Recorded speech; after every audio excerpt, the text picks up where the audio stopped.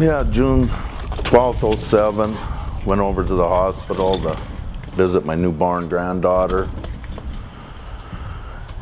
See that everything was okay, you know, meet the new member of the family and all that. And I got a picture of her with me standing there holding her, and about 20 minutes after that I was hit by a drunk driver and I ended up looking like this. To me, I was suffered head injury, ended up missing some limbs, I lost my sight.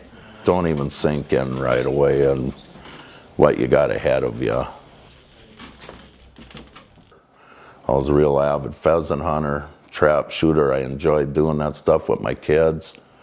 You know, that's all gone now. I used to drink and drive myself, and you know, you think it's never going to happen to you. You think that's just stuff that happens to other people. Well, I was on the bad end of it this time. I was sober and I was hit by a drunk driver, and it changed my life forever. You know, I'll never get to do the stuff with the grandkids, you know, teach them how to hunt and fish. After surviving this, nothing's trivial. Just some of the simplest stuff can mean so much. That DWI ticket's way better than if you hit somebody.